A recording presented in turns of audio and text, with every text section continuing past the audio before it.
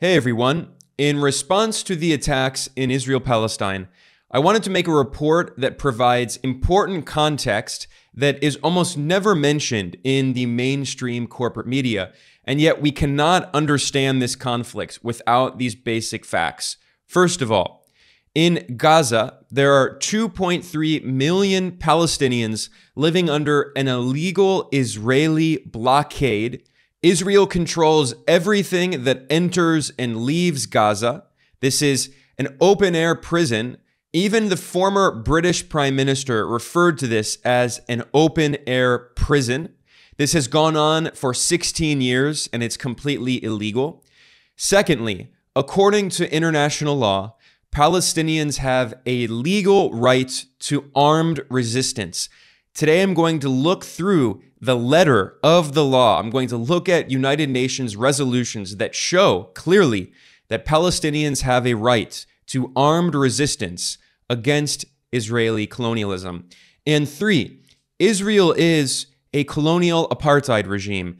It used to be controversial to say this, but it no longer is. Even mainstream Western human rights organizations like Amnesty International and Human Rights Watch and UN bodies have acknowledged that Israel is committing a crime against humanity by carrying out a system of apartheid against the Palestinian people. These are all very important facts. I'm going to go through the evidence today from mainstream sources showing this, and yet this context is almost always omitted from mainstream corporate media coverage of Israel-Palestine, which always portrays attacks by Palestinians as illegitimate, or the US government claims the attacks are unprovoked, which is completely absurd.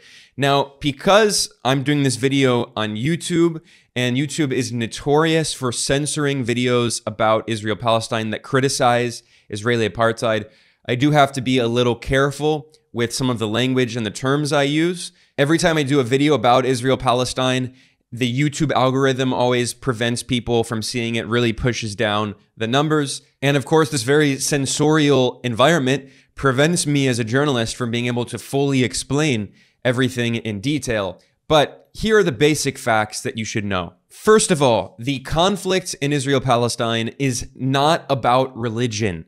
A lot of Western analysts try to portray this as a religious conflict between Muslims and Jews. First of all, there are many Palestinian Christians as well. It's not religious, but this is a lazy analysis. In reality, this is a conflict about national liberation and self-determination. This is also similar to the very lazy and misleading analysis that blames the violence in Northern Ireland on religion. It's not a religious conflict. It's a conflict about colonialism, of Irish nationalists resisting British colonialism so they can unify Ireland, which is partially occupied by British colonialism. It's not a conflict between Catholics and Protestants. Now, because this is a struggle of national liberation, and one nation tends to be largely Catholic and one tends to be largely Protestant, people try to map it religiously, but in fact, it is fundamentally a political conflict like the conflict in Israel-Palestine. It is a conflict about colonialism. Israel as a state was born out of European colonialism. Theodor Herzl, the father of the modern political Zionist movement, which called for the creation of a Jewish state in Palestinian Arab territory, he wrote a letter to the infamous British colonialist Cecil Rhodes, who got rich stealing the natural resources of Africa. And in fact, he had an entire colony named after him, Rhodesia, which is modern-day Zimbabwe. In this letter to Cecil Rhodes, Herzl said that his plan for creating an Israeli state was, quote, something colonial. He referred to it as a European-style colony, which is what it was.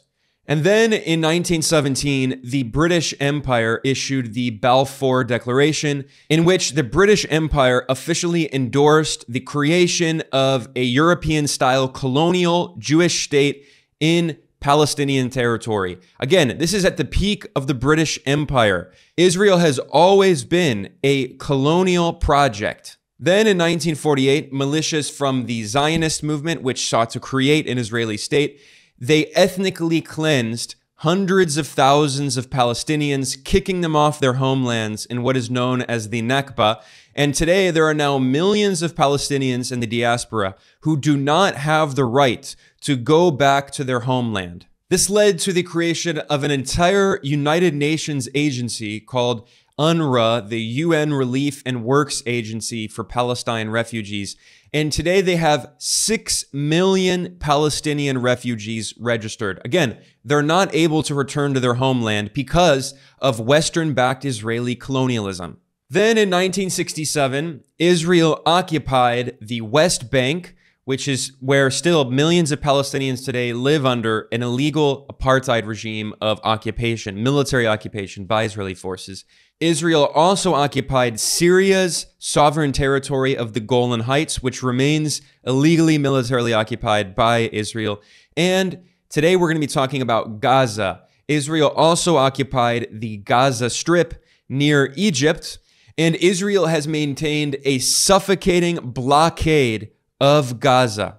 In 2022, UNICEF, the United Nations Children's Fund, published a report on the humanitarian impact of 15 years of the Israeli blockade of the Gaza Strip. And there are a lot of very inconvenient facts in here that I want to go through because, again, they're almost never mentioned in the mainstream corporate media.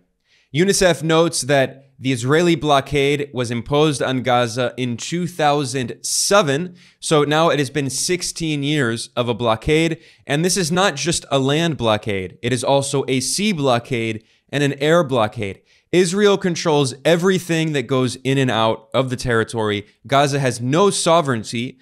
As UNICEF puts it, Israel has significantly exacerbated previous restrictions, limiting the number and specified categories of people and goods allowed in and out through the Israeli-controlled crossings. Israeli forces have largely restricted access to areas within 300 meters of the Gaza side of the perimeter fence with Israel. So they've surrounded Gaza with a massive fence. And whenever Palestinians protest inside Gaza, Israeli snipers shoot them, including not only peaceful protesters, but also medics, also journalists. The United Nations investigated and found that Israel intentionally shot and in many cases killed Palestinian medics and journalists during massive protests over months in Gaza in 2018 as part of the Great March of Return. UNICEF also pointed out that Israeli forces restrict access off the Gaza coast, currently only allowing fishermen to access 50% of the fishing waters that were allocated to them under the Oslo Accord. So again, violating these agreements that Israel signs. Furthermore, the unemployment rate in Gaza is one of the highest in the entire world. 46.6%, nearly half of Gazans do not have a job. Among youth, it's even more outrageous. Nearly two-thirds, 62.5% of youth in Gaza do not have a job because Israel prevents them from having an economy. 1.3 million out of 2.1 million Palestinians in Gaza, that is 62%, require food assistance. And that number, by the way, has increased because the estimate's now around 2.3 million Palestinians. And there's only one power plant in Gaza, and Israel constantly bombs it, destroying it, which means that the only capacity that it can reach is 50% of the electricity demand in Gaza, which means that there are rolling power cuts and they average 11 hours a day. So basically, if you live in Gaza, you only have electricity half the time. Meanwhile, nearly 80% of piped water in Gaza is unfit for human consumption, and Israel constantly bombs the water treatment plant, which prevents Palestinians from having water to survive. This is why figures even like the conservative former Prime Minister of the UK, David Cameron, have admitted that Gaza is an open-air prison. This should not be a controversial statement. It is an open-air prison camp with 2.3 million Palestinians trapped under an Israeli blockade. This is one of the most densely populated regions of the world, and yet they're treated like cattle. They're not treated like human beings. In fact, documents from Israel's defense ministry prove that Israel controlled the amount of food that can be imported into Gaza in order to, quote, put Palestinians on a diet, to control their access to food. This was reported on a decade ago in the Guardian newspaper, and they say very clearly, this is, the establishment British mouthpiece, they say, quote, the Israeli military made precise calculations of Gaza's daily calorie needs, according to files the Defense Ministry released. Israel also maintained a list of foods that were permitted and banned from Gaza. Israel calculated the calorie needs for Gaza's population so as to restrict the quantity of food it allowed in. And a diplomatic cable released by WikiLeaks, which is why the journalist Julian Assange is in prison and is facing life in prison. WikiLeaks published a U.S. diplomatic cable that it quoted Israeli diplomats as saying they wanted to, quote, keep Gaza's economy on the brink of collapse. And a human rights organization inside Israel called Gisha said, quote, the official goal of the policy was to wage economic warfare, which would paralyze Gaza's economy. And as an example of the restrictions that Israel imposes, it prevents Palestinians from importing things like coriander and instant coffee. I mean, preventing them from having a basic, dignified life. This is why it is absolutely correct to say that Palestinians in Gaza are living in an open-air prison camp. And because of that, according to international law, they have a legal right to armed resistance. This is spelled out very clearly by the United Nations. There is no ambiguity. And this was stated very clearly in a United Nations General Assembly resolution from 1980, which is Resolution 35/35.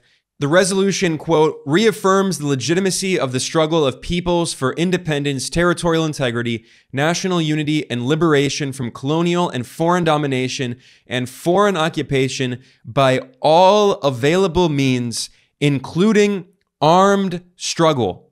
Armed struggle, they emphasize that. And specifically, they're discussing, quote, the continued violations of the human rights of the people still under colonial and foreign domination. And in particular, they mention, quote, the denial to the Palestinian people of their inalienable national rights. So by mentioning the Palestinian people, they're making it very clear. Palestinians have a right to resist colonial domination, the Israeli domination and occupation, quote, by all available means, including armed struggle.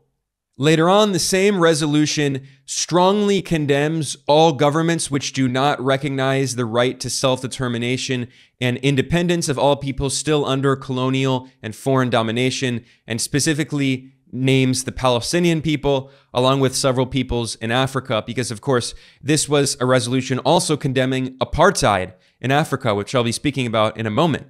But it also, this UN General Assembly resolution, quote, condemns the expansionist activities of Israel in the Middle East, as well as the continuous bombing of civilian Arab and in particular Palestinian populations and the destruction of their villages. This is a resolution that was passed in November 1980. And for decades, Israel has continued bombing and blockading and occupying Palestinian territory, displacing Palestinians, bulldozing their homes, starving them. This has gone on for decades with no consequences because, of course, anytime there's a resolution in the UN Security Council, which actually has teeth that could be used to take action against the Israeli apartheid regime, well, the US always uses its veto power in the Security Council, protecting Israel. So this is why, despite the fact that international law clearly states that Israel is constantly violating international law on a daily basis, there are no consequences.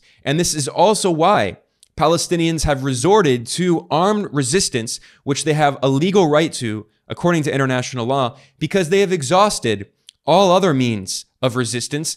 Anytime they try a peaceful protest, we saw what happened in 2018 in the Great March of Return, where hundreds of Palestinians were killed by Israeli snipers, where medics and journalists were intentionally shot by Israeli snipers. When they try to protest peacefully, That's Israel's response, is killing them. So naturally, they end up turning to armed struggle.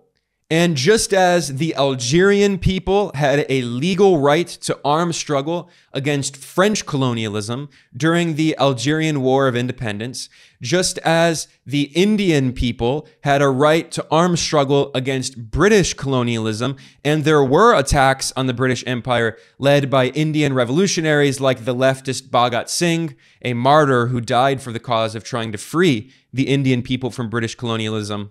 Just as the South African people had a legal right to armed resistance against Dutch colonialism and the apartheid regime, so too, according to international law, do Palestinians have a legal right to armed resistance.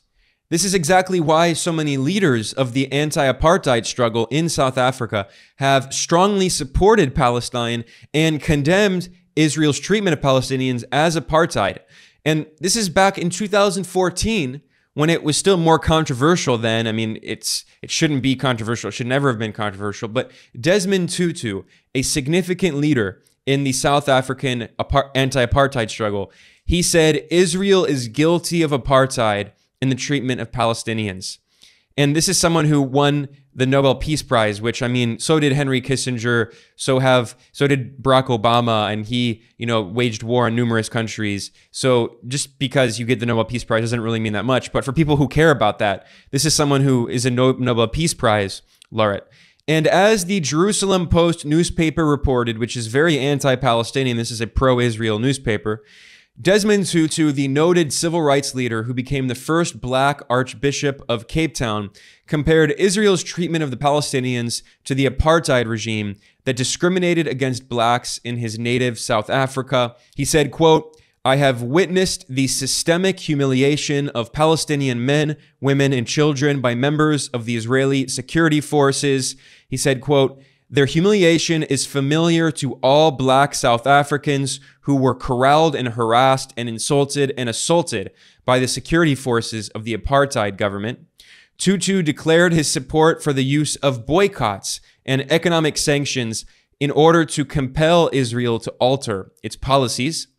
Quote, "In South Africa, we could not have achieved our democracy without the help of people around the world who, through the use of non-violent means, such as boycotts and divestment, encouraged their governments and other corporate actors to reverse decades-long support for the apartheid regime."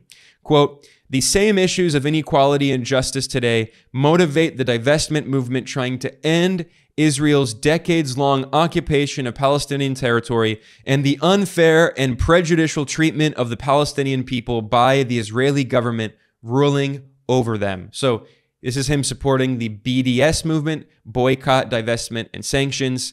And Tutu said, "Those who turn a blind eye to injustice actually perpetuate injustice. If you are neutral in situations of injustice, you have chosen the side of the oppressor."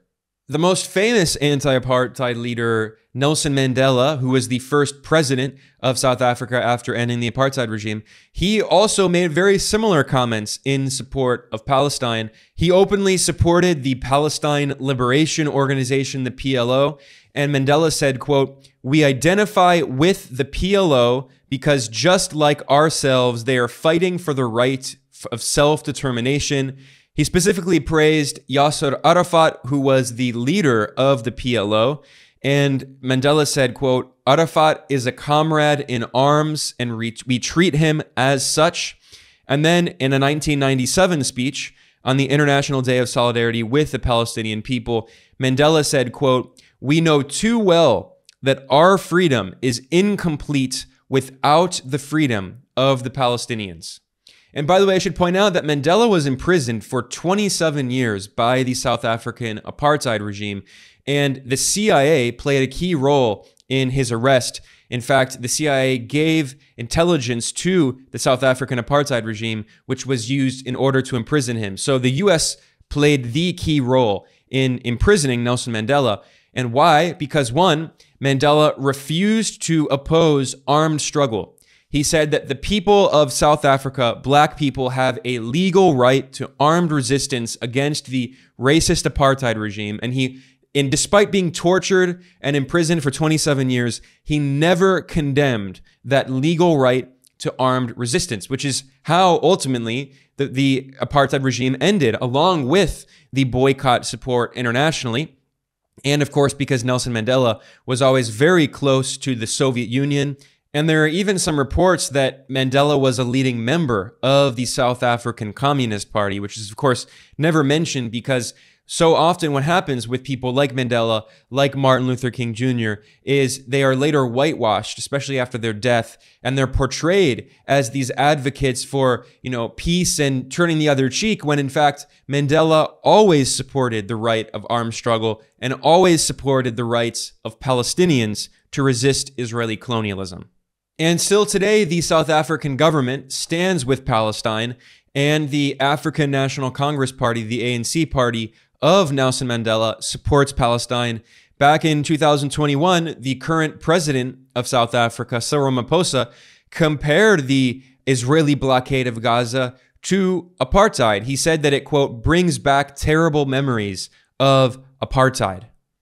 I mean, this has become so uncontroversial at this point that now even mainstream human rights organizations like Amnesty International published a report in 2022 in which it states, quote, Israeli authorities must be held accountable for committing the crime of apartheid against Palestinians. Israel enforces a system of oppression and domination against the Palestinian people. This includes Palestinians living in Israel and the occupied Palestinian territories, as well as displaced refugees in other countries. Amnesty published a lengthy report that details massive seizures of Palestinian land and property, unlawful killings, forcible transfer, drastic movement restrictions, and the denial of nationality and citizenship to Palestinians, which are all components of a system which amounts to apartheid under international law and constitutes a crime against humanity. And Amnesty International called on the International Criminal Court to consider the crime of apartheid in its investigation in the occupied Palestinian territories. Although I should point out that's not going to happen because the ICC, after pressure by Western governments and by Israel, replaced its chief prosecutor with a British prosecutor who immediately dropped the investigations into Israeli atrocities and war crimes in the occupied Palestinian territories.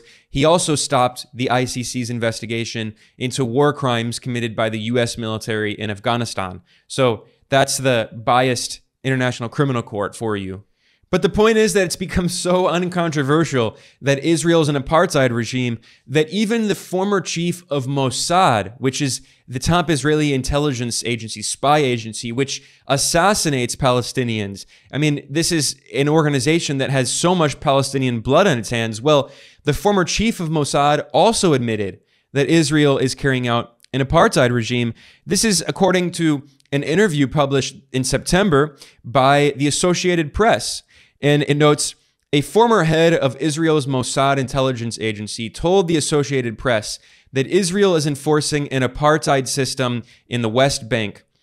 This is incredible because I remember a decade ago as a journalist constantly being smeared, demonized, lied about because I correctly stated that Israel was an apartheid regime carrying out crimes against humanity against the Palestinian people. And yet, at that time, this was seen as a very controversial position. Now it's so uncontroversial that Amnesty International, the former chief of Mossad, and other top Israeli officials have admitted this. So the next step to point out is that, again, according to the letter of international law, Palestinians have a legal right to armed resistance against apartheid, just as South Africans had a legal right to armed resistance against apartheid. But of course, the US government ignores international law, and the Joe Biden White House released a ridiculous statement referring to the attacks by Palestinian forces against Israel as, quote, unprovoked. By definition, they are not unprovoked. I mean, there's no mention of the millions of Palestinian refugees, the destruction of their houses, the bulldozing of their houses, the blockade of Gaza, the occupation of the West Bank, the borderline starvation diet that Palestinians are put on, the destruction of farmland so Palestinians cannot feed themselves and their families, the humiliation, the racism, the apartheid. By definition, this is the opposite of unprovoked. These are very much provoked attacks. Israel is constantly provoking these attacks. And every single day, Israel kills Palestinians. Every day. This violence in Israel-Palestine is not new. Only saying that there's violence when Palestinians respond to the Israeli violence is completely misleading.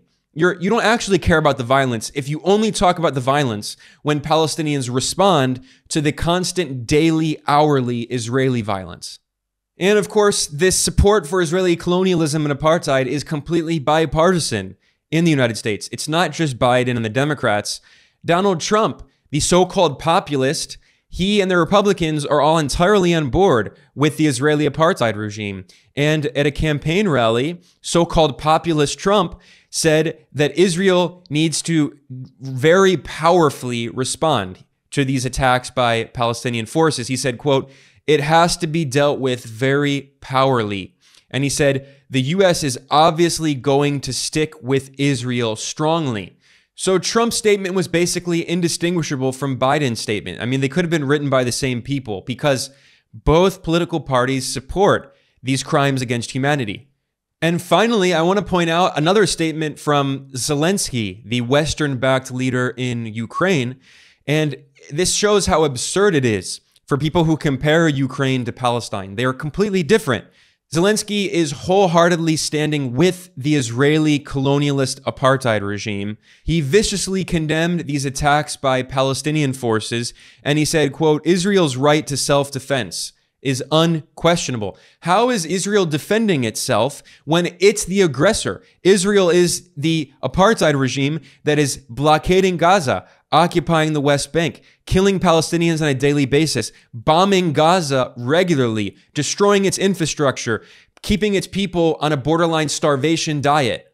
This shows how all of the Western imperialist governments and their puppets, like in Ukraine, all support Israeli colonialism. And meanwhile, if you look at countries in the global south, like South Africa and many other countries that successfully got their independence from European colonialism after decades of struggle, those countries in the global south are standing firmly with the Palestinian people and their right to resistance by all means, including armed resistance that is written into the letter of international law. And anyone who doesn't mention that to you is deceiving you. You cannot understand the conflict in Israel-Palestine without understanding these basic facts. And that's why today I wanted to go over these details because they're almost never mentioned in the mainstream corporate media. With that, I'm going to conclude here.